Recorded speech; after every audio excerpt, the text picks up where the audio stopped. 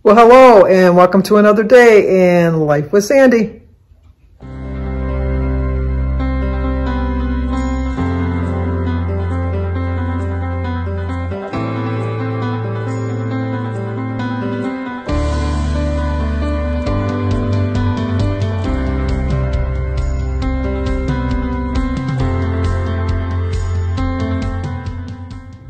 Well, good morning. Today is Wednesday, April 5th.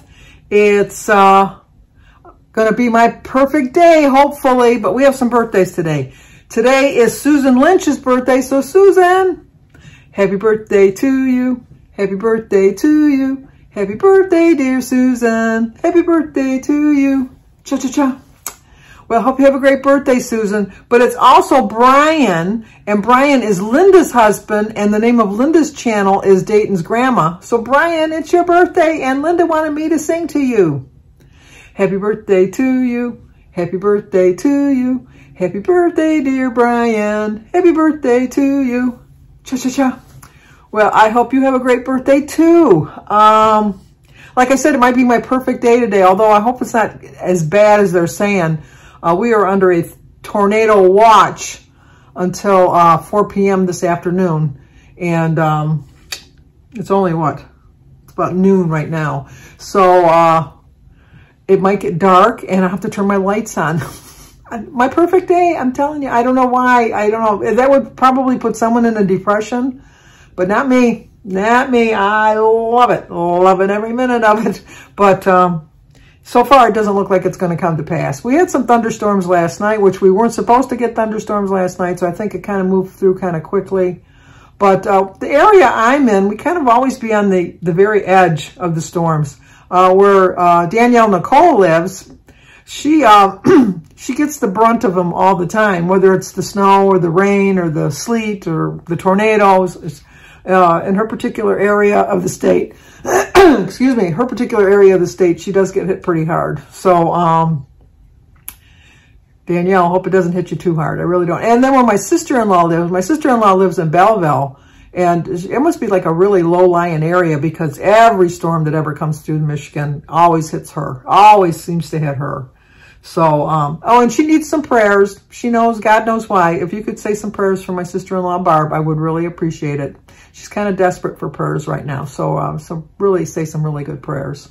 I wanted to thank Joan for letting me know that it's not a myth that Easter or Lent ends before Holy Thursday Mass. I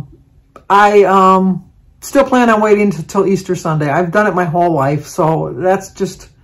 I think my mother just wanted to keep us off the sugar that much longer because she knew that on Easter Sunday we were going to go cray-cray with all the sugar we were going to have.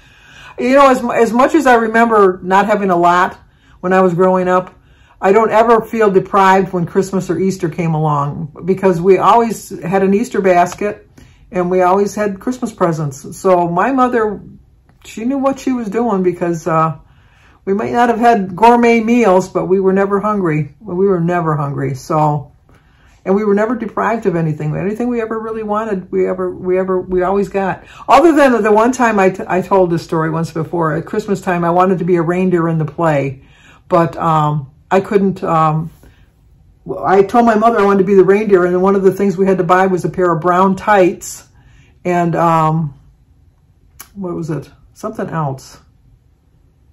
Well, we were making the antlers in art class. You know what? How many people remember when you used to go to school and you had an art class twice a week, you had a gym class every day. We had what we called auditorium, which was just basically like doing speeches, doing little plays, you know, like learning about the arts. We had a music class 3 times a week. Plus, we had the regulars. We had science, we had math, we had English. You know, we had all of that stuff. But anyway, so for the play, we were going to make the what do you call it, antlers, and so I knew that as much as I wanted to be in the play, that my mother could not afford to buy me a pair of tights, so brown tights at that, because you weren't, you know, that was kind of like a hard tight to match. to match with the clothes that we had. So one of my teachers had heard me in talking to one of my friends saying, oh, I really want to do it, but, you know, I don't think my mother can afford to buy me some tights. And when I came to school the next day, when I opened up my desk, because we had assigned seats and we had our own desks, and that's where we kept our books, there was a package of tights in my thing. And the teacher, I'm assuming, bought the tights for me. I really do. But, you know, there's always somebody out there. You know, teachers are just so underpaid and sometimes I think underappreciated. I would have thought that when everybody had to take care of their own kids during the pandemic and teach their own kids on Zoom and all of that, that they would have a better appreciation for how much work the teachers actually do and would have voted on some millage proposals to give them more money, because it just doesn't seem, I don't know, it's just me. I don't think that an actor or an athlete should get paid as much as they're getting paid compared to the amount of effort they put into it. I mean, I realize that being like a basketball or football or baseball star is a lot of work. You got to go to the gym. You got to do all this, blah, blah, blah. But, you know, like, and not all people get all the millions and millions and millions of dollars, but it just doesn't seem right. It just doesn't seem that if you can pay your athletes that much, why can't you pay your teachers that much? You know, but anyway, I did get some mail yesterday after I closed on after I was later in the day. My mail doesn't come till like 4 or 5 o'clock in the afternoon. But I did get an Easter card, but it came to my house. And so I wanted to show you how pretty the Easter card was. See how pretty that is? And it says, Easter, a season of remembrance with God's love and amazing grace forever changed the world. So Easter blessings. And then it said, let the heavens be glad and the earth rejoice. Let them say among the nations, the Lord is King. That was Chronicles 16:31. And this is what he promised us, eternal life. And that's John 2:25. May this blessed time fill you with peace and renewed faith. Love, Joan, Doug, Andrew, and Adam. Well, thank you so much. It's such a pretty, pretty card. I really like that. Last night I went for confession, and as organized as, I told you that my biggest pet peeve in my church is when we go to communion, we have, I told you, I don't know how many, I told you before, but I forget. 1, 2, 3, 4, 5, 6, 7 different areas. We have 3,500 parishioners, I think. Is it 3,500 families? 3,500 families in our parish.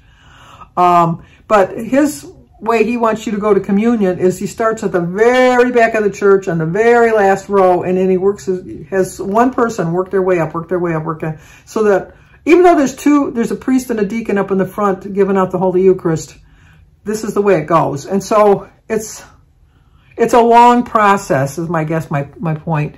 And I don't see the point in it. I can see that going to last shall be first. I don't have a problem with that. I don't have a problem with one pew going at a time. I don't have a problem with that. But I think that you could start from both ends of the church and work your way in. But anyway, with that being said, when I went to confession last night, we only have one priest, and we have we have 2 deacons. I think we only have one deacon now because the one just recently passed away. Yeah, we have one deacon and one priest. And so obviously the priest is the one that gives you absolution and here's your confession. Our priest does not believe in used to be like the whole church, like you go and get absolution like in a service. He believes in individual confession, which I don't have a problem with. So, but the problem I have is there's no organization on how to go into the confessional, because when you sit, like when I was a child, when you went to confession, you had like the pews, and then you'd line up, like you go in the pew, and then the pew, and then you'd move over, and then this pew would come back, and then, like in a continuous motion, like a line, a regular queue, like a regular queue. But, this priest doesn't do that, and it's just willy-nilly. And so it's like people that come in, like, so the people that are closest to the confessional that go in, the people that are late coming in for the confession sit in those seats, and then they go into the confessional before you. And I know, and I was getting so aggravated, and I kept telling myself, Sandy, you're here to ask for forgiveness. Stop being so judgmental. And I couldn't get over it. I just couldn't get over it. And I was getting madder and madder at these people that are just like strolling in, going to confession and strolling out while I was there. And then I got to thinking, you know, you're with God. What difference does it make how long you're going to be here? And as soon as I had that thought, then it didn't bother me anymore. It really didn't. Although I did confess when I went in, you know, how impatient I was at his system. But it was like a long process. And I felt bad because other people that were coming in and they were like, did you come in before me or was I before you? Or should you go first? It shouldn't be like that. It really shouldn't. And I don't know.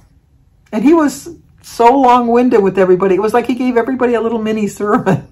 It's like, and I know, Sandy, you just went to confession last night and listened to you. But I feel so much better when I go. I really do. And I just feel so lifted. And I'm just looking forward to the rest of Holy Week because knowing that my soul is so pure. Well, I don't know right now because it's just complaining. I do think I have a good soul. I really do. I try my best.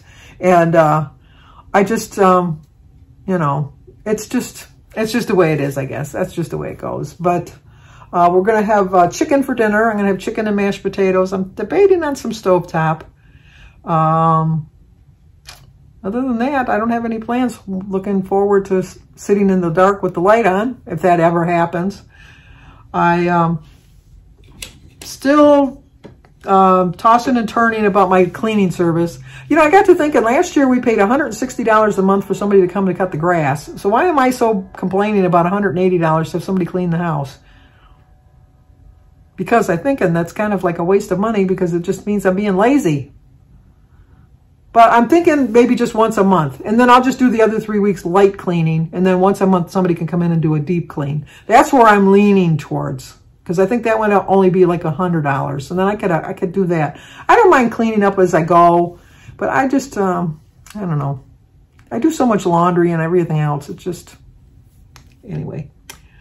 So, let me show you what I had to eat today. Which is, I don't even know what I'm going to have for breakfast yet. I'm thinking on that. I know what I'm having for dinner. I'm just not sure about breakfast. And then, I guess that's it. Tonight's my big night for Survivor. Jim and I watch Survivor, and then we watch all the Chicagos.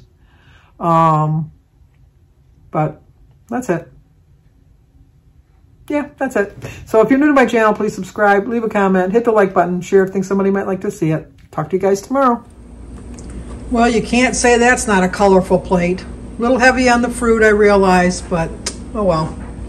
Today is Wednesday, April 5th. My quote is, always remember that you are always successful as long as you keep on trying. So for breakfast, I'm going to have a couple eggs, some berries, a banana, and a cup of tea, some Ezekiel toast, holy guacamole, and an ounce of cheese. Breakfast for today. Okay, for dinner, I'm going to have a piece of chicken, some mashed potatoes, a little bit of stovetop, broccoli, and a biscuit, and my iced tea.